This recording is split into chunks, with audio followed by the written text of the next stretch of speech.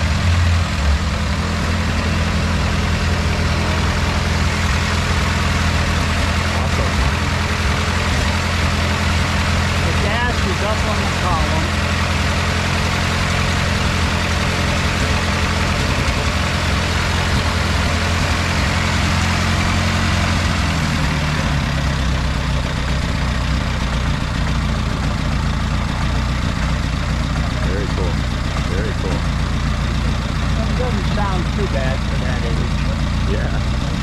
Get a shot of the side a little here.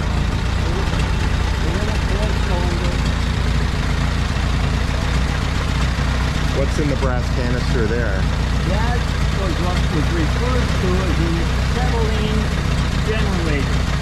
It made acetylene gas to burn in the headlights. Oh my gosh. The headlights with this burner here burned acetylene gas. So you put it in somewhere you here? Plumbed it up. You went from this pipe here, which I haven't finished restoring yet. Okay. So it went from this pipe through the mud skirt, up inside to a Y or C, and it went over to each headlight. It came up into the bottom of the headlight down here. Awesome.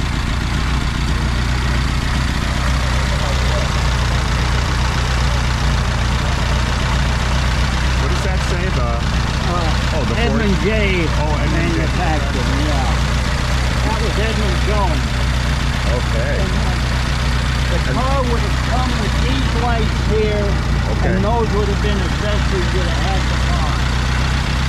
Oh, okay. These are the main ones that come with the car? Kerosene, yeah. Oh, okay. So you have the wick there. Wow, just like your house. It's like a hurricane lamp. Where would you pour the Right kerosene? down here. You take this out, flip that would drop, take the burner out and fill that with kerosene. Wow. Amazing. Wooden wheels. Two different sizes, a little bit smaller in the front than in the back. Oh. Narrower. And these were not referred to as demountable. Yes, you can take the tire off the wheel, but you don't take the wheel off the car. Oh. You get a flat tire, you just peel it here, take it apart, fix it, and put it back on. Is it filled with air or no? Yeah. Oh, it is. It's pneumatic. Oh, okay. Now, the F13 has what's called a demountable tire, and you can take it off. You could have a mounted up spare tire for it.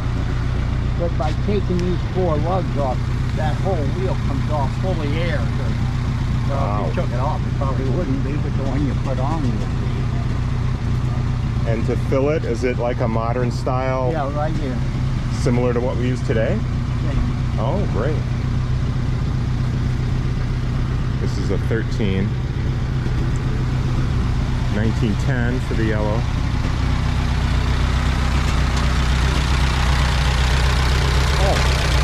When I restored it, I didn't get the carburetor quite right yet.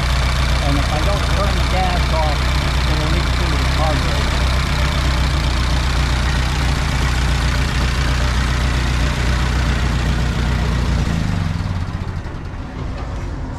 This is a coil box. Builds the power for the spark plugs. Oh, wow. One for each cylinder. This is the ignition switch. You'd have a dry cell battery to start it. You'd pull it over here to start it because you get current out of the dry cell. And once it's running, you'd put it over on magneto and it would generate its own power once it was running on magneto. So that's separate from the crank start? And No, it's, well, it's or is that part the of switch it. you turned on when you It's cranked a switch it? I turned Oh, on. okay. I pulled it over here and then went up and cranked it, and it was running and all. Then I came back on that side and reached through and pulled it over. To magneto, so it would. Yeah, be so I don't run the self-sustaining. battery down too much because it doesn't generate. So I don't run the battery down and let it run on the magneto. The gas throttle up here, Yeah. the gears down here, How many speeds? 2 speeds forward and a reverse. Emergency brake? Yes, and that hold it in, that's timing or spark up there. Oh, Just the timing when it's firing. Emergency brake is also holding that in neutral because when I'm standing out front cranking it, I'm being a little bit facetious, but I don't want it to start and run over me. yeah. So that holds it into neutral in that position. Go Go ahead, if you like. Oh, cool. Amazing. What's this little gate here? Oh, that's just a clamp on luggage carrier. Oh, okay. Put your picnic basket in there. You can put a suitcase, stand it in there or anything. Just right on the And little it has- running board and there. These things are like C-clamps that hold it on. Okay. So you scrunch it tight? and- Yeah, well, according to length, I could, if it wasn't for the running board bracket, I could bring it clear down to there. Or I could clamp it on the step. But I left the step open for getting in and out. Right. Oh, the seat in the back. Oh my Now God. the idea of that seat was for a chaperone. A chaperone to ride in because in 1909 it was improper for on marriage to be out on chaperone. So the chaperone would ride back here and the couple would ride up front. You Wow. put a robe rail on it here, not a grab rail, but a robe rail. So you could have a lap robe. So riding back here, if your legs got cold or anything, you could pull the robe up over you. Yeah, you're exposed back here. Sweet. And then this canopy comes off if you want? Well, it'll fold down into this saddle. I call it a saddle. But this all folds back down into here and it comes back here. Okay. So you wouldn't want to be riding in that chaperone No, seat with that down. That's not going to work. What is this? That adjusts the air-fuel mixture, make it richer or leaner when you're running. Happy Ford, yeah. Wow, there's a lot of like engine adjustments.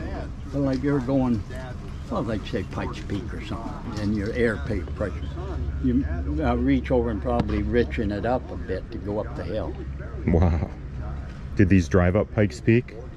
Good. Now, they don't have any pumps on them. Gravity flow on the fuel, the carburetor's down here. And like I say, gravity flow. And you heard the story about black. Well, you probably heard the story about backing up the hill for more power. Not quite true. But if I'm going up a pretty steep hill and I'm not fairly full of gas, I'm liable not to flow gas from the gas tank here up to the carburetor, going up too high. Oh. If I turn around, I can back uphill because this then becomes higher than the carburetor and lets me go up the hill. Makes sense. Had nothing to do with the power on it. Yeah, just keeping the gas flowing. Well, how would you Oh, It wow. was thermal siphon on cooling. Hot water going through the engine rises, it comes into the radiator back here, theoretically cools as it drops through the radiator and then back out the bottom, but you don't need a water pump. It keeps it going. Wow. where Gravity. Yeah. And with the oil pump, it's a splash type of lubricant, kind of like a motorcycle. Okay. It's lubricating the transmission at the same time. Breakfast with my sister in La Jolla. Man, I see them out here and I go, these are beautiful. engineering. It would be great to build a story around these for San Diego. And Lenny over at the Auto Museum said he'd like to Outstanding. So anything, do that. well, we have a bigger version here. Well, this is what would be called a touring car. You take the family out. Yeah. This car Now explain is to what me would be that, called a the southern car. So this was the wide. This is 4 inches wider Yeah, so I got track that. I got that. than story. any of these other northern cars. The Yeah. fenders are wider. What's the difference from why northern and southern? Well, we was talking to somebody similar to you yesterday, I think it was. They Googled it. Okay. So I'm letting you know my source. And Sure. the Google said that the buggies were wider, the ruts in the road in the south were wider. Oh, So okay. they made the car to track in the ruts in the road. Unbelievable. That's why. And That's you can tell if great. you're looking at a car, a northern car, you'll see the fender come right down to the running board and extend out. The southern car, it comes down, comes into the running board and proceeds out. And this is wider here than this one up here. Uh-huh. 2 inches wider, actually. Nice. Pour it in, and then you bore it out with like a Good. Beautiful. What about this 22? You got a work truck here. Yeah, it's just a 22 TT. TT? Ford, up until the mid-30s, actually, I guess. If it was a truck, he doubled the number. Or the letter, I'm sorry, the letter. Sure. You had a TT, you didn't have a Model T truck. You had an AA, you didn't have a Model A truck. Now. Nice. But, like you said, it was just a work truck. So you It's guys like a heavier frame, a little heavier frame and differential. It's got a worm drive shaft in the back where the other's a pinion drive. Okay. Now, that's the main difference.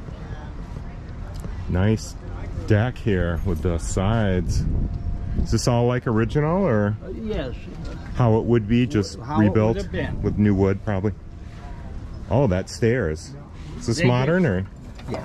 Oh, If I okay. don't want them, like in a parade or something for anybody riding, I can just unhook and take them off. Yeah. Horseless carriage. If Unreal. the vehicle was originally registered before 1923, you could get horseless carriage. If it was 23 or newer, you had to go to historical or Nice. regular. Okay. We have a 15 car, like that blue one really we're restoring, it's northern, but Hmm. it has regular license plates on it. I like the horseless carriage. I do too.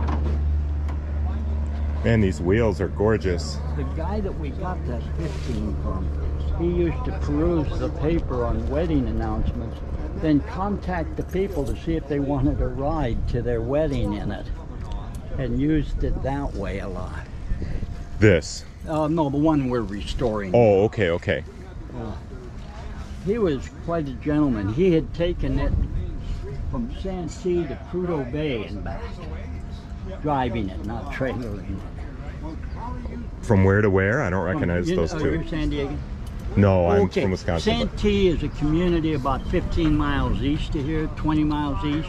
Okay. Next door to El Cajon, if you've ever heard of El Cajon. But anyway, in that area. And driven it from there to Prudhoe Bay, Alaska, Oh, wow. and back. Epic journey. Yeah, he and his wife, they were in their 80s at the time. Oh, that's awesome. Is that fabric or? Yeah, this is fabric over Okay. wood bows. These are wood bows here. Beautiful.